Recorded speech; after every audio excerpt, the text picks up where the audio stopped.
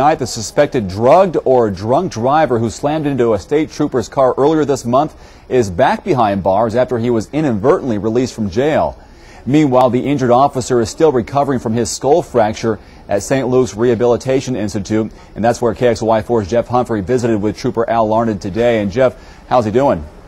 Well, he's in good spirits, but still suffering from the effects of having a good part of his car's interior whacking him in the back of the head at about 60 miles an hour.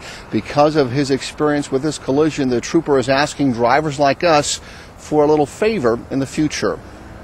I did a face plant, but not to my eyes. I hit my upper right forehead, and we're thinking it went to like the microphones on the dash. Al Larned doesn't remember much about the collision that totaled out his car, nearly killing him and the driver he had handcuffed in his back seat. Our biggest concern, State Patrol working on the highways, is getting hit by traffic. The 21-year veteran suffered a skull fracture when the rear-end collision sent Larned's head crashing into the shield and roll bar behind him. The first thing I think that happened is my head went back and hit the plexiglass shield. I have a fractured skull right now, and they're worried about some brain bleeds.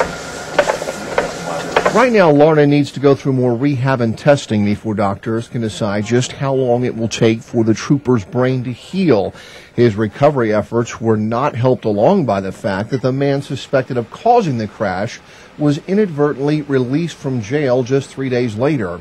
Because prosecutors didn't file formal charges against William Zink within 72 hours, Zink was set free.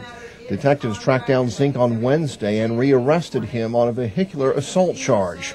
Now that Zink's off the road again, Trooper Larned is hoping that other drivers will obey a state law that requires motorists to move over and change lanes when approaching traffic stops. We're there to help people and keep traffic moving. So as you come up, as the public comes up and sees the emergency lights on the side of the freeway, give us some latitude because we don't know what we're dealing with.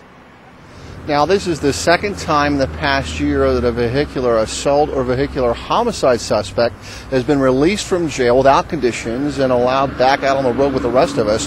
Prosecutors are making some changes in the way that these cases are handed off from district court to superior court. Hope they won't have that problem again. Reporting live at St. Luke's, Jeff Humphrey, KXLY4 HD News.